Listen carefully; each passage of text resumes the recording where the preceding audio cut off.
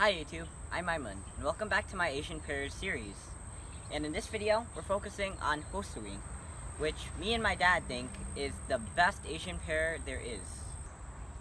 So the Hosui ripens in late August. My sources say August 28th, but you can harvest it up to about 2 weeks before, depending on your location and your temperatures. However, we have another Hosui tree over there, and it ripens faster because it gets more sunlight than this one. As you can see on this tree, the fruits are a bit more golden colored than russet, and the golden color indicates that it's mature. And when it's mature, it's also sweet. So that means a way to tell that if a fruit is ready to be harvested or mature, if the birds started poking on it. And as you can see, the birds have indeed already started trying to eat it.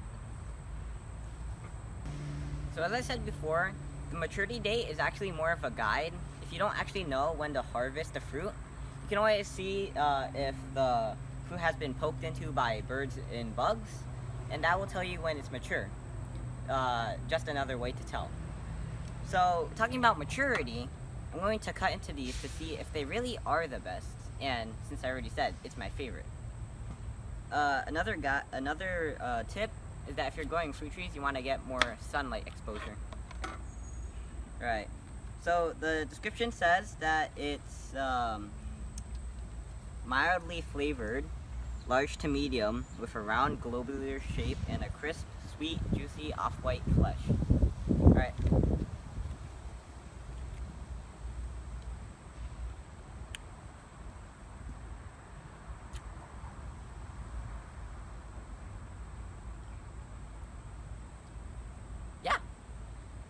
I can definitely confirm that this is the best Asian pear there is. I mean, I haven't looked at the other ones, but so far, this one's number one. It's delicious.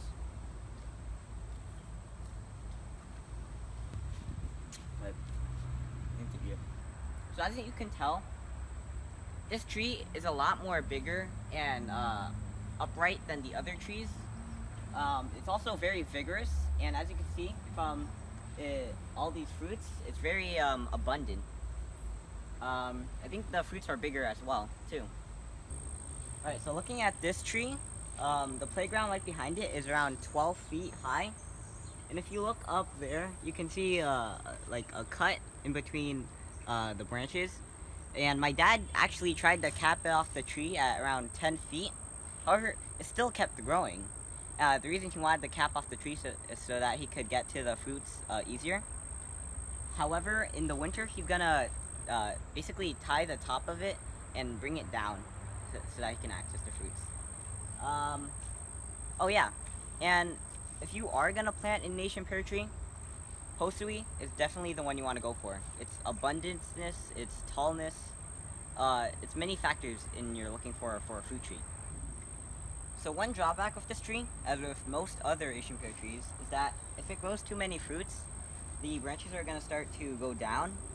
And that's bad because a lot of things can happen, like it's not going to get enough sun, or it could be damaged by other insects or birds just by being on the ground. However, we're not going to thin it out because we can just leave this to the birds and the bees, or, you know, just natural fertilizer. Alright, so my information says that Hosui has a good resistance to pear scab disease, and it's susceptible to fire blight, but that's not really a problem in our backyard. Talking about storage, it can last for up to 2 months in a fridge. It also says that it may develop internal breakdown if you pick it when it's ripe. That's why you're supposed to pick the Asian pears right before they ripen, so that they don't break down internally. So the maturity date is August 28th, right? And today is August 15th. So if we pick it right now and store it, then it's not gonna be susceptible to internal breakdown as much. But don't get confused. Let me clarify. If you want to get the best taste out of Hosui, pick it when it's ripe and eat it. However, if you want to store it and then eat it later, then pick it right before it becomes mature and then store it. and then you can still eat it later. So my text doesn't actually say this, but I'm pretty sure this tree, if I'm wrong, then I'll just correct it in the description below. But I'm pretty sure this tree can be planted in Florida Zone 10, and that's pretty far down far south. And that means that can be planted even at higher elevations, such as the Highlands or Mount Kinabalu in Malaysia. And I'm not sure if they already have, but someone should try to plant Asian pear trees in Malaysia. Let's see, they're really tasty. Alright, so this is the harvest from this Hosui tree right here. We left some fruit on the tree, you know, for the birds, and if we want to pick the fruit when it's ripe. This box is around 30 or 40 pounds. I mean, it's a bit hard to lift, but I can lift it, so not that heavy. And this bountiful harvest shows us why it's worthwhile to plant Asian pears, especially the Hosui. Alright, so as you can see, this is the other Hosui, and if you look down here, it's another box of Hosui pears. And let's see if I can lift this up.